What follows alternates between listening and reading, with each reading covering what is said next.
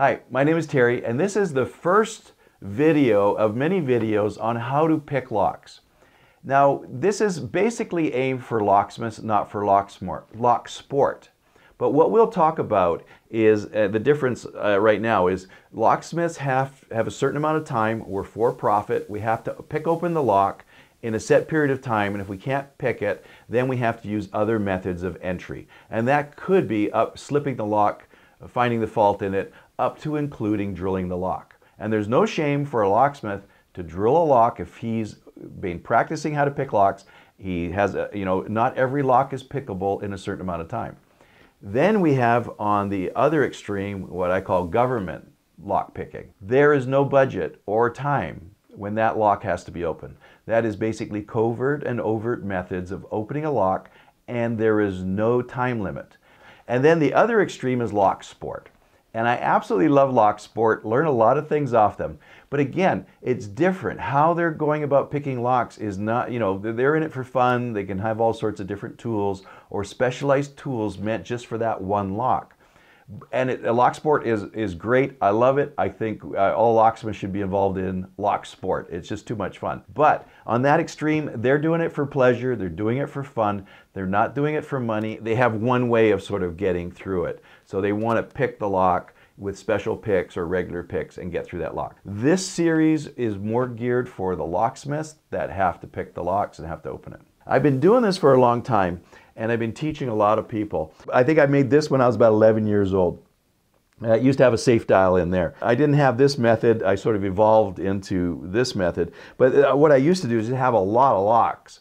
And what I found is, if you take a lock out of a box or bag, and you pick it in your hand, you're not really learning how to do it for when you get out onto the job and into the real world. So you may be a great lock picker when you're holding the lock, but the bottom line is you get to put your whole body into it. And that is a really good advantage that lock sport has, because your whole body is sort of moving and getting into it, and you get a good feel for the lock. When the lock is on the door or the padlock's locked on the hasp on the wall, but basically I'm talking about it's a door lock, it's on the cabinet or whatever, it's fixed. I'm a firm believer picks have to be made in North America or Germany. There may be other European countries, probably England, but right now, North America, the US makes some of the best lock picks in the world, but they are geared for North American made locks. We have a lot of offshore stuff from China. I don't like them.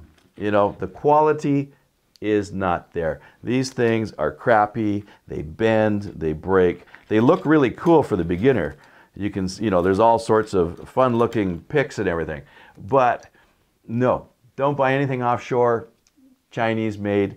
Now I'm talking the regular lock picks. We all know Lishi is made in China, and it's a phenomenal product. Beginners get a little bit too hung up on the picks and the style, and all these different menageries. It's kind of cool to have. I love opening up my the picks. This is just a set I grabbed. I have a nice collection of picks, and you'll see them over the series, what I have and whatever.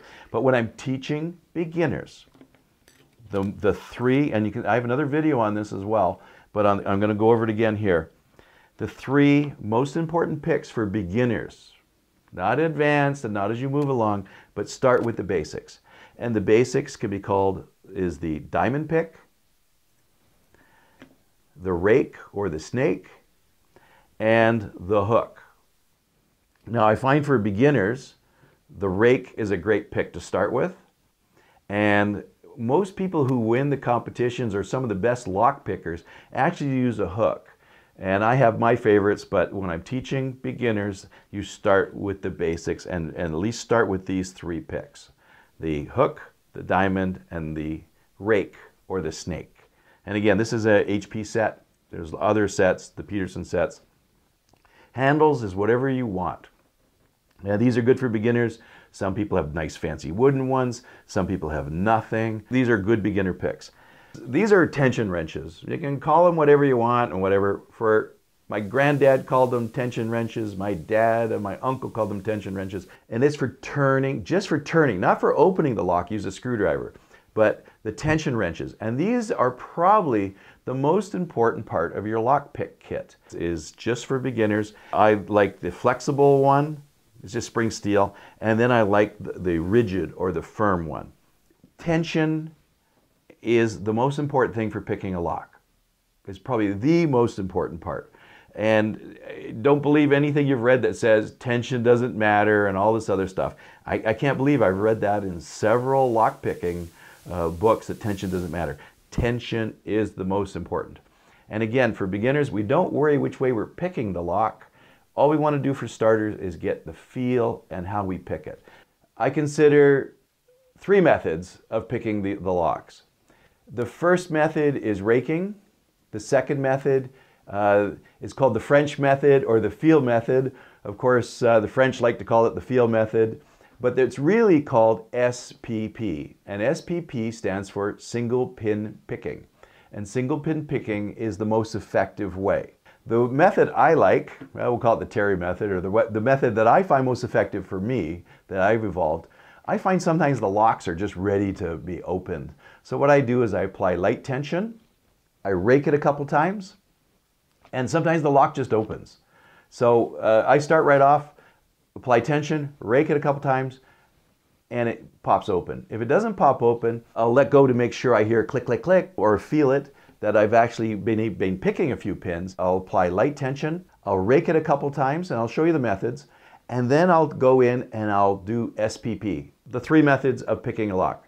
Raking, which is great for beginners to get the feel for it, single pin picking, which takes a while to develop, and the rake and feel method is what I use. I rake it, and then I feel, then I do the SPP. That's the 3 major methods to pick a lock, and we'll go into the techniques for each method right now. I hope you enjoyed watching this video. Subscribe to my channel. Also, visit my website, and you can see what online locksmith training I have for beginners, intermediate, and advanced, as well as my covert methods of entry and my non-destructive methods of entry.